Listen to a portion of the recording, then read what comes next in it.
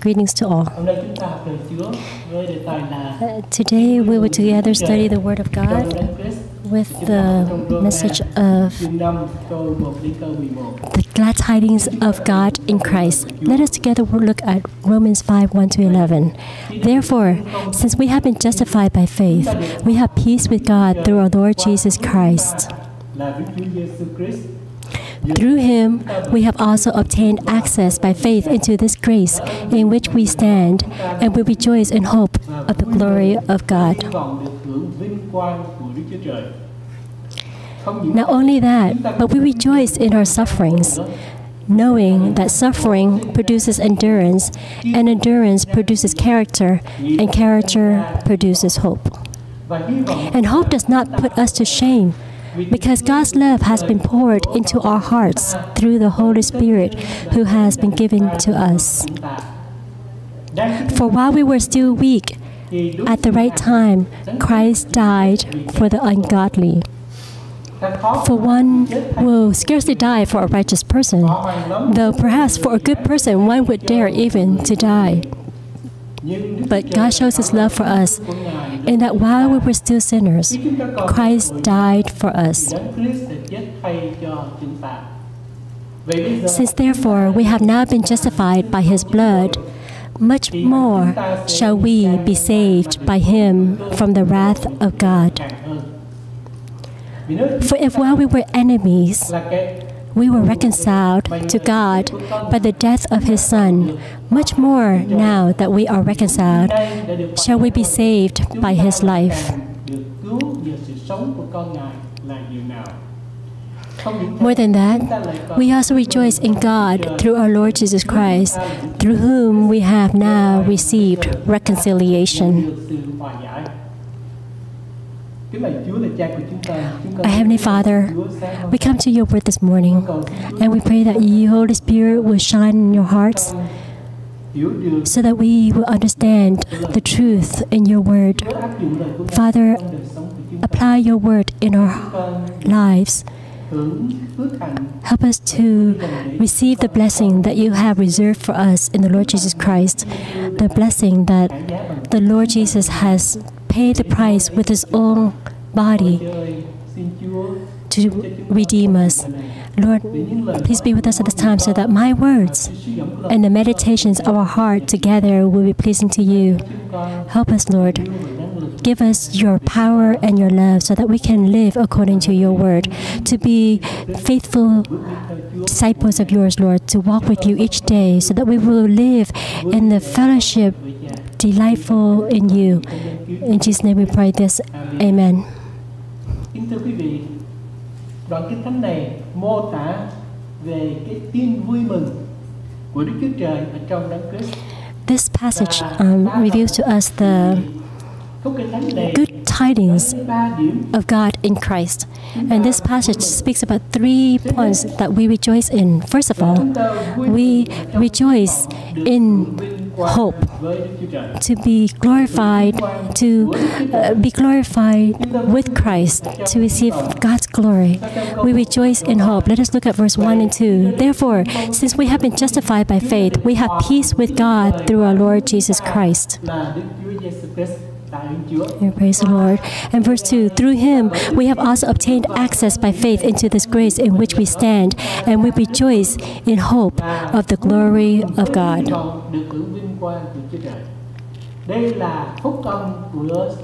This is the gospel of joy.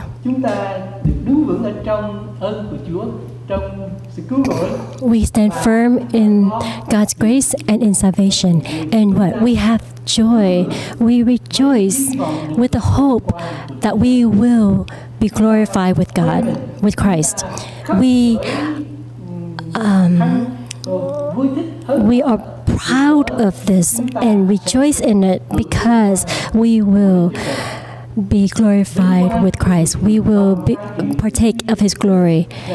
The glory of the Lord Jesus Christ is what, and the glory that we have in Him is what we're desiring. That is the peak of our desires. In this life, we are not worth much, but before God, we are His children, and we are His heirs with Christ Jesus. We need to be like Jesus Christ in His character, in His nature, and we will be filled with His love and righteousness, and then we will be reigning with Him. Actually, right now, we are sitting at the right hand of God with the Lord Jesus Christ. That is the glory that the Lord has for us. The hope to be glorified with Christ causes us to rejoice. If you are promised something great, let's say that someone promised to give me $1 million, I'd probably be happy, right? But this is even greater than that, many times fold greater than that. That is to be glorified with Christ. Not only with Christ, but we have the glory of Christ in us. We will not have that joy if we have not been reconciled with God. We are not reconciled with God if we have not been considered righteous before God. And we are not righteous before God if we have not placed our faith in the Lord Jesus Christ and to rely on the death and His sacrifice for us. And we cannot have the faith in the Lord Jesus Christ if the grace of the Lord has not come to us. He has given to us the Lord Jesus Christ to come to this earth, to die for us, and to resurrect and to give us His righteousness. There is a great exchange right here. We have given to the Lord our sins, and He takes our sins, and He died on the cross for us, and He resurrected, and now He gives us His righteousness, so that all God's righteousness, all the beauty in the Lord, all the goodness of Him comes into us. And so when God the Father looks at us, and He sees the complete righteousness of the Lord Jesus Christ in us, and He considers us righteous. It's not that we are no sin, but we are righteous before God. We have the right standing before God. We rejoice and delight because in the future, when our Lord Jesus returns, we will be like the Lord Jesus Christ, and we will enjoy the glory that is His, because we have been reconciled with Christ, with God through the Lord Jesus Christ. That is verse 1. Therefore, since we have been justified by faith, we have peace with God through our Lord Jesus Christ. The Lord and us have been reconciled. He no longer condemns us. He no longer accuses us of our sins, but He considers us as His children. And we are at peace in our relationship with God, and we no longer have to be afraid that He will be angry at us. Are there any here who are bearing the guilt of sin? You see that you are so evil. You know what? God loves you. While you were sinners, He sent His Son to die for you. We have fellowship, harmony with God because we have been reconciled with Him. We receive His grace. Praise the Lord that the peace, the complete peace of God is revealed in the word shalom in the Jewish language. Shalom is may there be peace and just relaxation and rest in your soul. So when we come to the Lord God, we have complete peace in all circumstances, in all aspects of life, in our heart, in our soul, in our life, in our jobs, in all aspects of life. We have peace. And this shalom encompasses also the salvation that God will bring upon His people in the end days. To be reconciled with God gives us a peaceful heart, right? We are at peace at God's side. It's like a little child who's carried by his mom in her arms. There's just at peace, safety. Same thing, we are in God's arms. We enter into God's atmosphere of peace that the Lord gives to us. And we praise the Lord for that, because we are standing in that place. We are standing in God's grace, and we stand firm in His grace. The condition of grace is the standard by which God considers us righteous. We maybe bear the guilt of sin. We see that we are evil. We see that we are not worthy of God. But it is not what we do. It is because of what Jesus Christ has done for us. He has taken us upon Himself our sins, so that He considers the sinner to be righteous, because He is righteous. Because why? Jesus died and paid the price for us. And we praise the Lord for that great love. The condition of grace is to receive God's love and grace. This is the privilege. This is the privilege that God has given to us, that He loves us and He receives us. It's not that we are worthy of it, but because of what the Lord Jesus has done for us. We enter into God's grace. We enter into the presence of the Lord God, because God joyfully gave to us. What is grace? Grace is love given to those who are not worthy of it. That is grace. We have God's grace. We are loved by God. We are not worthy of His love, yet He loves us. That is grace. We show forth and are proud of it, and because we are in God's grace. Here the word says that we rejoice in hope of the glory of God. In verse 2, we rejoice in hope of the glory of God. English is rejoice. That is, we are so joyful that we want to speak out and declare, and we are so delighted to speak forth and praise the Lord for His love reserved for us. We stand firm, and we are standing in the hope of sharing the glory of God. That the glory is only belongs to God. No one can take the glory of God. If we compete against the glory of God, then we will die in our sin. It's like Adam and Eve. Because they want to take the glory of God, therefore they sinned against God, and they wanted to eat the fruit, to be wise as God. But when they ate, they died. But here, we are not competing against the glory of God, and we don't take His glory from Him. But here He gives us His glory, and God gives us the hope of the glory of God. Therefore, we rejoice. We rejoice in the glory of God. We hope to share in the image of God and in all the spiritual heavenly characters of God. This is reflected through us who are God's children. It's like the sun shining to us and the glory of God shining to us, and then we reflect that glory.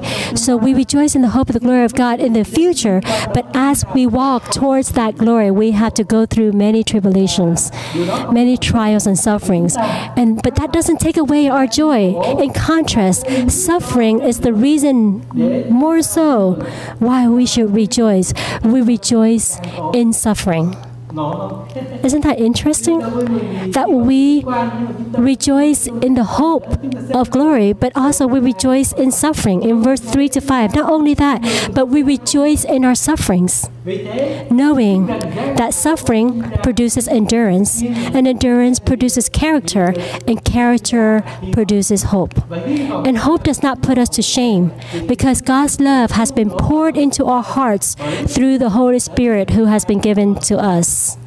We are those who are seeking joy. We live for joy. We live for happiness. And we can only find that joy in the Lord Jesus alone. And we find that joy even in the midst of sufferings. This is something that is so interesting and appalling in the Christian faith. Those who follow Christ, they are proud when they are facing sufferings. We are proud when we are going through tough times. Why? Why is it that when you are going through tough times, you speak of it or Why? Because it leads to perseverance and hope. And if there is no suffering, there will not be maturity. The verse says it very clearly. We rejoice in our sufferings, knowing that suffering produces endurance, and endurance produces character, and character produces hope. We will mature when we go through the sufferings in life. And all of us here, we all have to go through sufferings. Don't think that God will depart from us, leave us, or that we will lose out on God's blessings when you are going through sufferings. For it is the path that leads to glory. This is the foundation, the basis for our being proud in us. We are proud, or we will show forth that we rejoice in our sufferings. The apostles, the disciples, were rejoicing because they suffered for Christ. When they were imprisoned by the high priests and the Sanhedrins and whatever, and they were beaten, and they were forbid not to speak of Jesus Christ, then they left the presence of the council, rejoicing that they were counted worthy to suffer dishonor for the name. Isn't that something? They were being beaten. Our brothers and sisters of the whole world, they are being persecuted because of their faith, but in them there is joy. In their suffering, they rejoice. Even Jesus Christ suffered because of the glory ahead of him, that he faced his chin towards Jerusalem, that he was willing, rejoiced to suffer on the cross. There are children, there are parents who rejoice to suffer to feed their children. I know of this mother who was willing to die, that she would go, they were hungry, and she would go and pick off the trees, and if she died, but she was willing to do it because she wanted to feed her children. So she was willing to suffer for that. And then there's another mother, she had to climb up on the top and put coals or something like that. I don't know. She had to throw the coals into something to sell in order to have food for her children. Why is that? Because of the sacrificial joy. Because we know that we have at the end of the road, that is the end for us, is the glory of God. And so we rejoice in suffering. The Lord Jesus Christ rejoiced in suffering for us. And we who are seeking for joy, we also rejoice in suffering. The Apostle Peter was rejoicing as he went through suffering. In 2 Corinthians 12:7-10, I'm sorry, this is talking about Paul. So to keep me from becoming conceited because of the surpassing greatness of the revelations, that is the glory, a thorn was given me in the flesh, a messenger of Satan to harass me, to keep me from being conceited. 3 times I pleaded with the Lord about this, that it should leave me. But he said to me, my grace is sufficient for you, for my power is made perfect in weakness. Therefore, I will boast all the more gladly of my weaknesses, so that the power of Christ may rest upon me. Yes, to rejoice in weakness, and to boast in your weakness, so that the power of Christ may be. For the sake of Christ, then, I am content with weaknesses, insults, hardships, persecutions, and calamities. For when I am weak, then I am strong. To rejoice in suffering. And the passage that we studying today gives us 4 reasons why we should rejoice in suffering. First of all, because suffering produces steadfastness. That is our steadfastness, our perseverance. It's like a tree that is planted in the high peak of the mountain. On the top of the mountain, there's lots of wind, strong winds, and it will shake back and forth, but it will not fall down because it gets stronger and stronger because of the force of the winds that hits it. So when they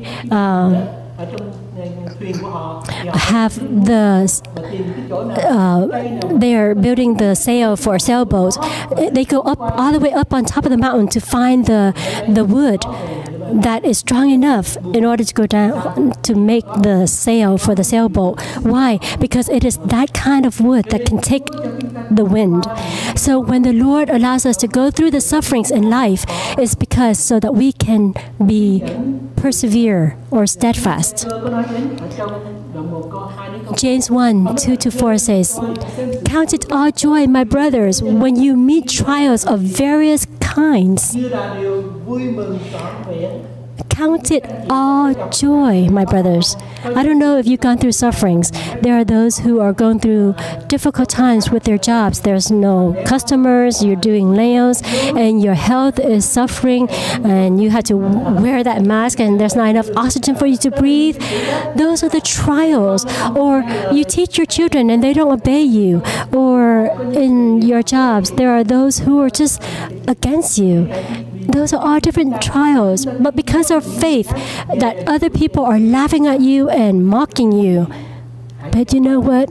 See all those trials that comes to you as count it for joy, for you know that the testing of your faith produces steadfastness. And let steadfastness have its full effect, that you may be perfect and complete, lacking in nothing. Praise the Lord. That is the road that leads towards maturity. It's through the sufferings that we have to bear. We need to bear the sufferings in joy and rejoicing, not because of greed. There are some people who are very greedful. Not greed, but complaining. There are many people who just complain. But no, we should not complain. When we have the suffering, we know that that's the road that leads to glory. And it helps us to grow, to mature, to persevere, to be steadfast, lacking in nothing, to be perfect and complete, lacking in nothing, because of the difficulties, sufferings that the Lord brings into our life. And suffering will produce character in us. It produces character so that the Lord will accept us and say, yes, that child has the character that pleases me. When the Lord uses sufferings to create to us, to build in us character, or the word that people say today is character nowadays, before God, it has been trained, it has been molded so that we don't give up. We continue and persevere, and that builds character. Whether people criticizes us or speaks badly about us, it does not matter. Continue to go in the ministry, the calling that God has called us to do. Though we face any difficulties or hardships, and the Lord will be received by us. God will receive us because it is a proven character that God is pleased with. And then sufferings produces hope. We see that sufferings lets us see that this life is just very temporary.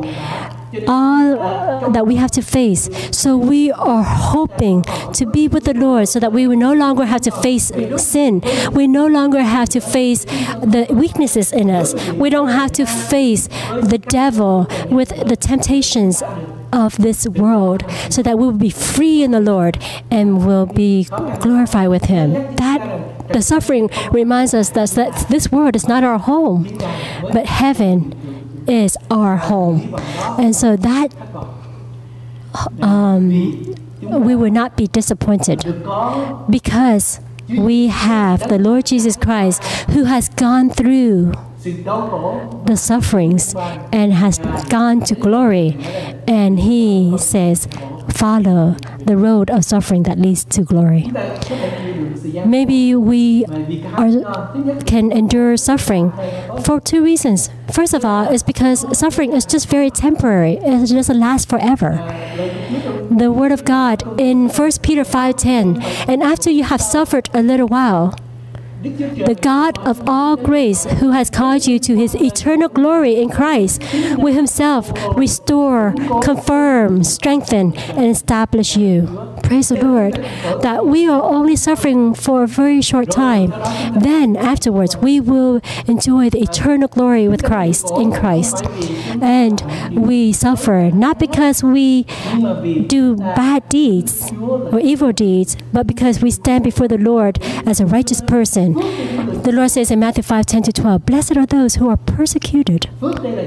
What does it mean to be blessed? Blessed is, I rejoice for you, for when you are persecuted for righteousness' sake, for theirs is the kingdom of heaven.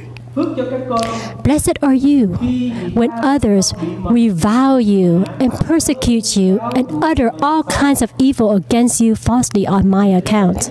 And then he continued, "Rejoice and be glad, for your reward is great in heaven, for so they persecuted the prophets who were before you." So we rejoice when we suffer for Christ. The result of suffering for the gospel is the eternal glory. In 2 Corinthians 4:17-18, "For this light momentary affliction is preparing us for an eternal weight of glory beyond all comparison, as we look not to the things that are seen, but to the things that are unseen. For the things that are seen are transient, but the things that are unseen are eternal." We praise the Lord for that. So if our brothers and sisters are going through sufferings, rejoice, because suffering is the road that leads to glory. And the hope of glory causes us to rejoice. Suffering also brings us joy, but the thing that causes us to rejoice the most, what is that? That is, we rejoice in God. Jesus paid the price for us in his salvation plan. And that is the good news. That is good news. Good news is a good news. What is that good news? That is, God paid the price in the Lord Jesus Christ so that we can receive the blessing in him. Jesus Christ paid the price so that you and I can be blessed. And what is that price that was paid? In Romans 5:6-8, "For while we were still weak at the right time, Christ died for the ungodly." For one would scarcely die for a righteous person, though perhaps for a good person one would dare even to die. But God shows his love for us in that while we were still sinners, Christ died for us. How many of us here are sinners? All of us are sinners. So, Jesus died for who? Jesus died for us. The price that he has to pay. Jesus Christ died for the ungodly. Jesus Christ died for us. The price that God had to pay was the Lord Jesus Christ because of us. Jesus Christ sacrificed his life to bring for us what? To bring what blessings to us? That Jesus Christ has to die. The one and only Son of God had to pay the price. What is that? What is that blessing? In verse 9, "Since therefore we have now been justified by his blood, much more shall we be saved by him from the wrath of God. For if we, while we were enemies, we were reconciled to God by the death of his Son, much more, now that we are reconciled, shall we be saved by his life." And more than that, we also rejoice in God through our Lord Jesus Christ, through whom we have now received reconciliation. In verse 9, speaks of the blessing that the Lord gives to us. That is, we are justified. We are considered righteous, just, because our sins have been taken up, carried by Christ. All has been forgiven, and now we take on the Lord Jesus Christ, and now we are justified. He considers us as a just, righteous person. And not more than that, because of that justification, we have been saved from the wrath of God. We don't have to go to hell. We have been saved from hell and go to heaven. We're no longer under the wrath of God, and praise the Lord for that. Nhưng đó có phải là phước lớn? But is that the greatest blessing, the best blessing that the Lord Jesus Christ has for us to enjoy? Có phải cái phước lớn nhất? Is it the greatest blessing that we heard here? Just believe in the Lord Jesus Christ, and when you believe in Jesus Christ, your sins will be forgiven, your soul will be saved, you will go to heaven. We've heard that, right? Is that the greatest blessing, that our sins are forgiven, our soul is saved, and that we will go to heaven? Is it the greatest blessing that we rely on the blood of Jesus Christ to be considered justified and to be saved from the wrath of God? No. Because if we continue to read, more than that, for if while we were enemies, more than that, we also rejoice in God.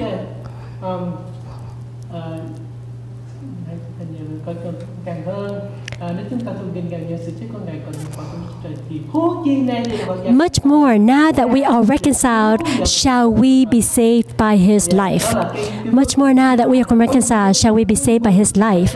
Now, that is the greatest blessing, is that we rejoice in God. In verse 11, more than that, we also rejoice in God. Rejoice in God. That is the greatest blessing. God paid the price so that we can have God. He paid the price so that we can have fellowship with Him. He paid the price so that we can be by His side, so that we can enjoy Him, to enjoy His great character, and we can enjoy His greatness. That we rejoice in. We rejoice in God. He is our joy. We probably can rejoice in material things or in our success, but the greatest joy that we have is we rejoice in our loved ones, right? If we lose, we have everything, we lose our loved ones, we're sad, right? But if we lose everything, we have our loved ones, we rejoice. Here, the Lord knows that we have lost fellowship with Him, connection with Him when we sinned. But now He opened a way for us to return so that we can enjoy fellowship with Him. God is our joy. While we say that glory is our joy, suffering is our joy, but the greatest joy is God. That is the great news. That is the good news that we know. This good news is a good news. It is the gospel of Christ, that Jesus Christ died for us so that we can return to God and be reconciled to God, to live with Him, to have Him. The joy in God, in the Lord, is paid by the sacrifice of the Lord Jesus Christ so that we can enjoy. And if we don't go and enjoy God, then what a waste of Jesus' effort. If we just come to the Lord so that the Lord will help us in this life, that we will have peace, so that we will escape hell and go to heaven, then it's not worth the effort that Jesus Christ has done. But Jesus Christ paid the price so that we can return to God, to have God, to be reconciled to God. The Lord Jesus Christ died so that we can be forgiven our sins, right? So that we will be justified, yes? Yes. So that we can be reconciled to God and no longer be under the wrath of God? Yes, hallelujah, right? So that we will escape the eternal hell, right? Yes, we rejoice in that so that we can go to heaven and enjoy the life with the Lord.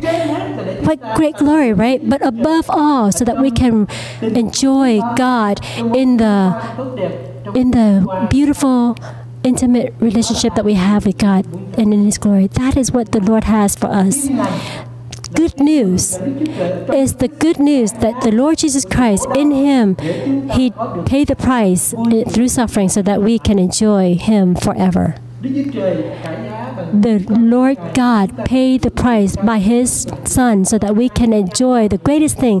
I chew this over and over again. It's so important. I hope that you will hold on to this truth. That is the grace that the Lord has given to us, that He has given Himself to us so that we can enjoy Him. In other words, God, through Jesus Christ, has paid the price for us. Jesus is the price that He has paid, so that God in Christ is the price and the pride of the gospel. In the Lord Jesus Christ, God gave us Himself. He is our reward. God is the greatest blessing that He wants to bring to us. So, why do you believe in the Lord Jesus Christ? Some people simply just believe in the Lord Jesus Christ so that they will escape hell and go to heaven. There are those who come to the Lord so that they will have healing, so that they will have plentifulness, not suffer, or that they will be successful in life. So some people come to church and say, I want to go follow Christ, Jesus, because I want the Lord Jesus to help me in my life. And then in the end, that person leaves the Lord. And they say, with my two hands, I can create everything. I can have everything in life because of my two hands. No, we don't come to the Lord for those things. We come to the Lord to have Him. You may lose everything. You may have everything, but not have the Lord Jesus. There are those who come to the Lord just to have Him. He is the greatest blessing. He is the greatest joy and the greatest pride for us. As the song says, though people compete in this world, all I have is Jesus, and that is enough for me. We rejoice because of the hope of the glory of God, that we will enjoy the glory of God. Secondly, we rejoice in suffering because that is the path that leads to the glory. And thirdly, rejoice because God is our joy. He is our reward. In conclusion, I would like to borrow the words of John Piper to lead to our conclusion today. This is what he says. As revealed with final authority in Scripture alone, the gospel is the good news that by faith alone, through grace alone, on the basis of Christ alone, for the glory of God alone, sinners have full and final joy in God alone. Hallelujah. As revealed with final authority in Scripture alone, the gospel is the good news that by faith alone, through grace alone, on the basis of Christ alone,